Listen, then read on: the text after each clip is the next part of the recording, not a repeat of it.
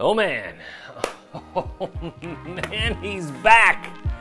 Step one, remember how to do this. Step two, stop talking in third person.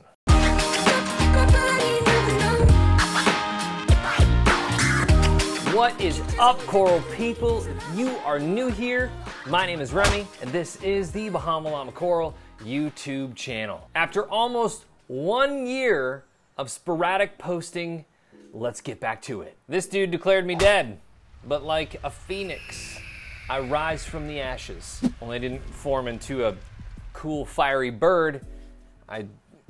Just this, which isn't awesome. If you could please keep me alive by liking, subscribing, and hitting that bell notification so you know whenever I post new videos. So Remy, what happened? If you're brand new on this channel, feel free to skip ahead to all the fun stuff at the end. If you have been around for a while, if you've been following the channel, here's what happened. A little less than a year ago, BRS called me up. They were like, hey, we're interested in having you make some content for us. We want you to make some videos. We like your style. And of course, because it's BRS, I said, yeah, let's go. He agreed to do some videos for us. It's Bahama Llama Coral Remy. I was a tiny bit reluctant. What if it doesn't work out? Do I have to give up the llama channel? Some good friends in the industry and in the hobby were like, yeah, you should probably do that. So I gave it a whirl. I tried it. We were pumping out videos left and right every single week. New product video, but I just realized over time that talking about products, like just the product in a video, it's just not my thing. Also, quick shout out to Blaine from King Tide Corals. I don't know if a lot of people knew this, but he was actually hired to edit my videos. So I was just sending him the footage, and then he and I were working together on the edit. If you haven't, go subscribe to King Tide Corals.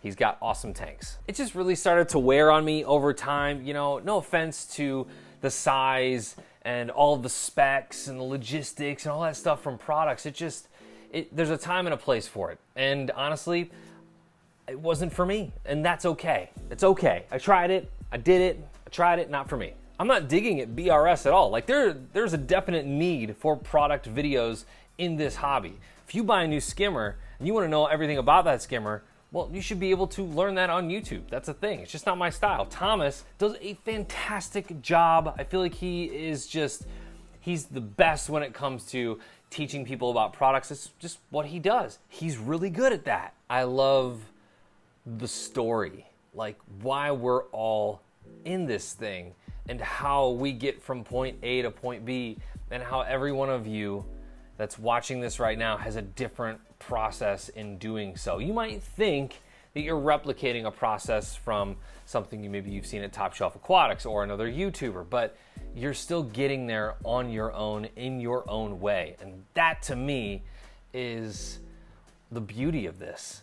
That's the beauty of this hobby, and any hobby, honestly. I mean, the whole purpose of this channel is to empower reefers to step outside the box and try something new, because honestly, if my clownfish can breed and I can raise fry, then you can too, because I'm no different than you. The only thing that's different between me and you is that I'll document it for you so that you can do better than me whenever you try it yourself. So, with all of that said, BRS and I have parted ways. No hard feelings whatsoever. It's not the right time. And I might have missed out on a year of growth and momentum on this channel. Any YouTuber will tell you it's not so much about getting the subscribers and the views and all that. It's really about ideation and having those ideas ready to go and getting in the flow of that. But I think I'm finally back to that. Real quick, I want to go back and revisit my goals from 2021. Okay, let's get into it.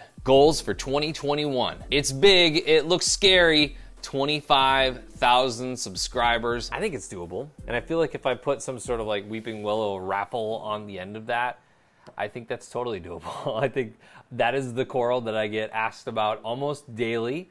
So I feel like if I put up a frag of that, once we get to 25,000 or maybe 2 or 3, then maybe we can get there. So if you haven't subscribed yet, go ahead and subscribe. So it's your job right now. Go down and comment below. What do you want to see? I've got tons of stuff that needs to be updated. We're gonna get to some of the tanks in this video in a little bit here. I'll show you the ugliest tanks of all time. I'm not proud of it, but it's just what it is. And a lot of YouTubers aren't gonna show you this, but I am. What is it that you want to see? Can I make a suggestion? Lauren from Simple Aquariums? Why don't you include your favorite Aussie? I mean, my favorite Aussie is Hugh Jackman. No, me. Oh yeah, of course. Well, if you're going international, how about a little love for the UK? Wait, Reef Dork? Alex? Heck yeah! Word of advice though, you might want to clean those tanks up a bit. I know, I'm on it. Hey Remy, I want in too. The Inappropriate Reefer, yes, you can come too. Maybe you can talk your Weeping Willow frag into growing a little bit faster. Or you can give it to me, and I can grow it out for you. Wait, Than from Tidal Gardens? No worries. I heard you needed the help.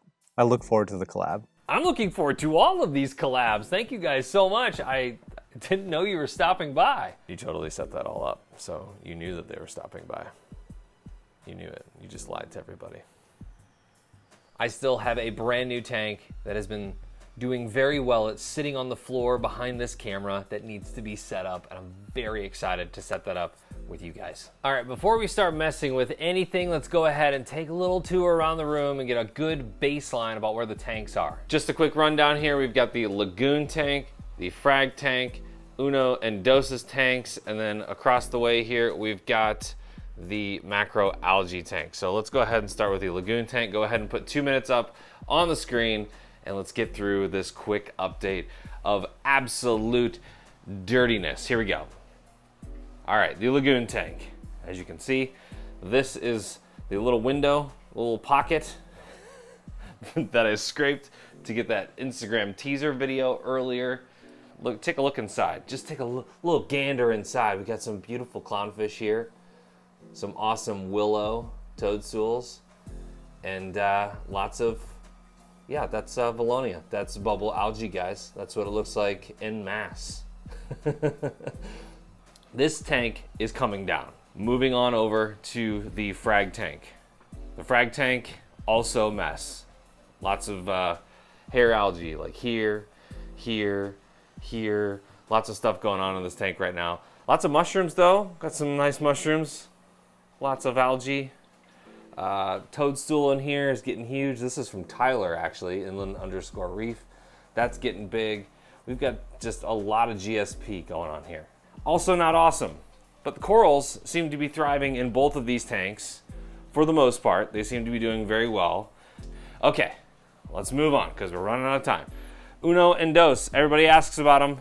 They're still alive. There's Dos. Say hi, Dos. You're moving soon. And then here's Uno. Also moving soon. Gosh, these tanks are so gross. You know, if you ever want motivation to clean your tanks, put them on video, you know. Last tank in the tour, the Macro Algae tank. You may have seen this from some of the BRS videos. This is what it looks like now. The Caulerpa has taken over. There's obviously some algae here on the glass here, but this tank actually looks the best out of all of them, and it is the least amount of maintenance that I do on any of the tanks. Looks really good in here. I just have to trim back some Caulerpa, so if you're local and you want some Caulerpa, I got you. But I think this one might actually stay up. The rest of them are gonna get taken down. All right, now that I've sufficiently embarrassed myself, let's get back. So, as you and apparently Reef Dork can clearly see, need a lot of work. Thank you for bearing with me for the last year or so. From the bottom of my heart, I really appreciate it. I can't believe I still have an audience. I'm super happy for the next chapter in my reefing life, and I'm happy to have you on board as well. Now, two things before I leave. Fritz Aquatics has always been kind of hanging out in the background, helping this channel grow as much as they possibly can. And I really appreciate them because I've been to several Aquashellas because of them. And again, I will be going to another Aquashella. So in early August, I will be in Dallas. So make sure to get your tickets. That's aquashella.com. Also, Scott Crow is back on board. Want to thank Ocean State Aquatics for always supporting the channel. We appreciate them. Check out their Facebook, their YouTube, their Instagram, Ocean State Aquatics. Finally, we've made it to the portion of the video where I say random things. A lot of people just skip to this part. A lot of people don't even care what I say before this. They just come to the random things portion of the show. Folks. Nobody ever pronounces the L. I'm going to do it here. Folks. I get messaged about the weeping willow leather coral on a daily basis. I know that it is a magical coral. I love it as well. I do not have any frags right now, but soon we'll be fragging. And it's almost to the point where I need to raffle off the opportunity to buy one. I mean, they're not very expensive. I usually sell the Weeping Willow frags for like 50 bucks at the frag swap. So very attainable coral. It's just, apparently this one is a rare strain. I don't know. I wouldn't gouge you, but I'm still working out because the line is forever long of people, and honestly, did a really terrible job of keeping track of that. So I would imagine that the first people that hit me up for the Weeping Willow might even be out of the hobby at this point. Oh, and Bill, who you may remember from the Hidden Frag Farm video, he's got a really cool frag farm in his garage, took us around. He makes really cool signs. He did this as a thank you. Sweet, right? And it's got depth. I don't know if you can see that on camera, but it's like many, many layers. And it really reacts well with the blue light, but this is a really awesome thing. So thank you so much, Bill, for sending me this. Bill owns Eye Candy Coral, so he sells coral mainly, but then he's got this sign company on the side, superbarnbrothers@gmail.com. Well, that's all I got, guys. That's all I got. Thank you for joining me for the relaunch. I hope this was everything that you thought it was going to be and more. Questions answered. And let's get started. I was looking at beluga whales earlier, so there's that. All right, I'm out. Have a good one, and I will see you in the next one. Bye.